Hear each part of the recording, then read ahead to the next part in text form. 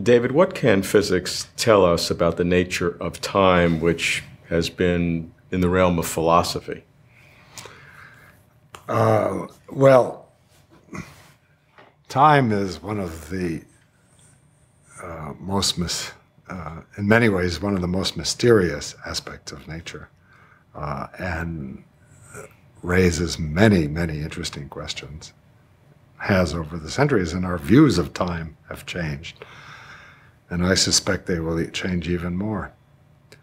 There are issues such as the arrow of time. Time seems to be flowing in a given direction. To some extent, we understand that as we learned about thermodynamics and about statistical mechanics, about the second law of thermodynamics, which defines an arrow, the motion of time towards more disorder, from order to disorder. Then there's cosmological time. The universe is expanding as time evolves forward. And those two arrows, cosmological time and the arrow of time, the thermodynamic arrow of time, order to disorder, coincide. And we have some understanding of that as well, why those arrows are the same. Why, as the universe expands, things get more disordered. Then there's the fact that you can only move one direction in time, unlike space, where you can go next door and come back. You can't in time, only one direction, which, if violated, would give rise to all sorts of causality paradoxes. Go back and you kill your grandmother. That's not so good for you. Then there is actually the fact that time plays a very special role in the way we think about physics, the way we think about the world. We say that the world evolves in time. The business of physics is to predict the future, given the past. It's all about time. And then there's another strange thing about time. Namely, there's only one time. We've learned there are 3 different directions you can move in space. And now we've learned that there might even be more. There might be 9 directions that we can move in space, but only one in time. We can easily imagine mathematical structures in which there were 2 times. We would not know how to make sense of those physically, but why is there only one time? And then at the bottom of it all, there is Einstein's view of time and space being unified into what we call space-time. And his admonition that we should think about space-time as a whole. Einstein once wrote to the wife of a friend of his who had died suddenly, trying to console her, telling her that time, the present, is an illusion. You shouldn't be too unhappy that he's died, because the present is just an illusion. The thing that physics tells us to think about is not the present, which is moving forward, but the whole space-time manifold. That, in fact, is the object of cosmology. The whole thing, the past, the beginning, the Big Bang, the end, the whole time history of the universe, the whole space-time. Does this mean, though, that time is a physical property that needs to be explained, like gravity or electromagnetic radiation? Or is it something like causality and logic that is there that you have to deal with? Well, there are many different aspects of that. Time, to some extent, is a label we use to mark events that occur in this sequence. There is a distance between events, a time distance, a second, an hour. We measure that by measuring the frequency of objects, and we use clocks. That is a physical object, that metric difference, that time difference looks different to different observers. That Einstein told us. That's why the twin who goes off on the rocket ship and comes back is younger. And he actually is. And we can see analogous twins with particles that live, whose lifetime depends on how fast they're moving with respect to us. That would seem to suggest that time is like gravity and electromagnetic radiation, not something built into the absolute fabric of reality like logic and causation.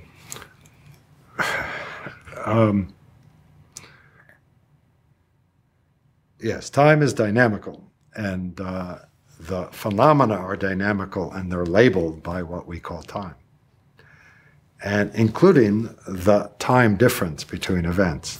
What we call the metric of space-time is a dynamical and indeed quantum mechanical fluctuating object. But we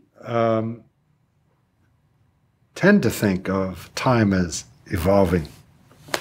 One of the strangest notions is this feeling we have of the present moving, as if somehow reality consisted of the universe at a given time, observer dependent as that might be, according to Einstein, moving forward.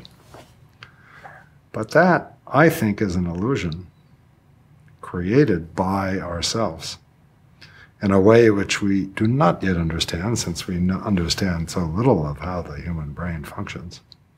So what would be an alternative reality? Alternative reality is the whole thing, the space-time manifold. That is what we're told to study. That is what the object of physics. This four-dimensional the future, the past. World that every point is a point in space-time. So it's located at a specific three-dimensional space and a moment in time, and they're all equivalent, all coexisting in some sense. It is. And in that It is, or it might be. It is. Okay. And we are processes in that. Yes. And among the rest, those processes of complex collection of billions of atoms, somehow collectively construct around that point, set of events at a given time, a picture of reality which is conscious, comes to a consciousness of that present. But that's a construction of that process that's taking place. And there's nothing in physics that indicates that any particular time in that process is any more fundamental than any other point in the space-time manifold. So if you would roll that back cosmologically, what are the implications to that first moment, or as some people say, I have no idea. What happened before the first moment? No matter where I'm going, you have no idea. Doesn't matter what that question was. No, because I actually think all those notions, even the notions I'm talking about now, which are based on, to some extent, although I don't understand in total detail how this collection of atoms manages to construct for itself an illusion of a present that's moving in time. That I think that those classical notions of time, weird as they are in many respects, I think are going to get much weirder when we try to describe processes occurring at very short distances, very short times. We have indications from string theory, and indeed from quantum gravity originally, that space, for sure, our notions of space are emergent concepts. They're not adequate to describe phenomena at very short distances. They break down. Our notions of points in space is simply an approximation to something else, which in some cases we know what replaces space. And if indeed space and time are unity, then it has to apply to time as well. Indeed. And there we have much less understanding and not very many examples that we can try to understand theoretically. And it's much harder because time is so essential, as I said originally, to the goal of physics. Physics is somehow about correlating these events in the past with events in the future, making predictions, explaining how things evolve. That is sort of the traditional goal of physics. And then Einstein told us, well, you have to explain the whole thing. And when we go back to the beginning, these notions break down.